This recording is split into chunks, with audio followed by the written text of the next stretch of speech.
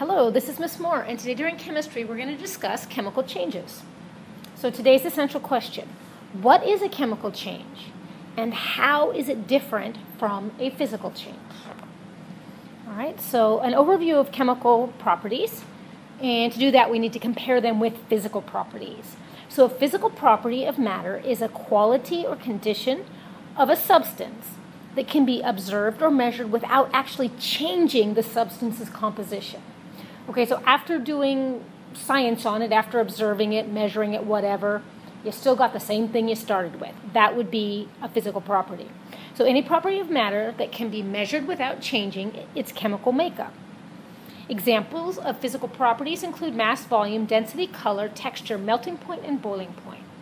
Okay, so if I take my weight, I'm measuring that, but it doesn't change my size just because I take my weight, right? So that's what it's meant by not changing the substance's composition. A chemical property, on the other hand, are properties that can be observed only when substances interact with one another. Okay, and that's basically a chemical reaction. So a chemical property is how two or more substances interact with each other. You cannot observe chemical properties by looking at only a single substance. And when chemicals interact with each other, they're going to change. So a chemical property is, to study it, you're actually changing the substance's makeup.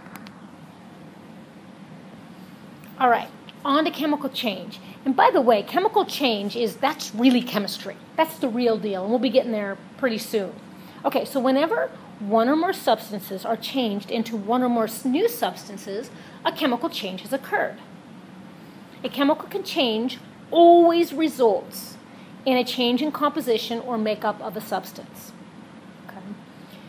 Chemical change results in the formation of totally new substances. So what you start with is not what you end up with. So an example of chemical change are burning paper, digestion, cooking, rusting, rotting, photosynthesis, fireworks, or bomb explosion. So think about it. If I start with paper and if I burn it, when I'm done, do I have paper anymore? No, I have a pile of ash. That's something completely different. That's a chemical change. Digestion. I eat something.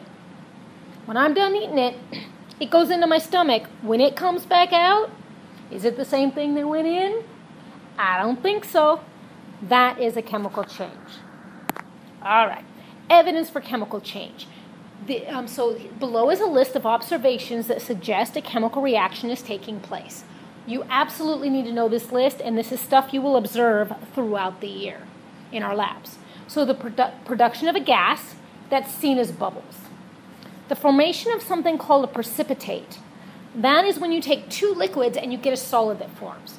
And just so you know, that solid doesn't necessarily need to be a big old boulder, a big old rock. It can be powdery, okay? And you'll be seeing a lot of that. A change in color. This is an important one for two reasons. One, it's something we see a lot, and two, that it can be a point of confusion. Okay, so for example, if I mix a blue solution with a clear solution and I get a light blue solution, that's not really a change of color.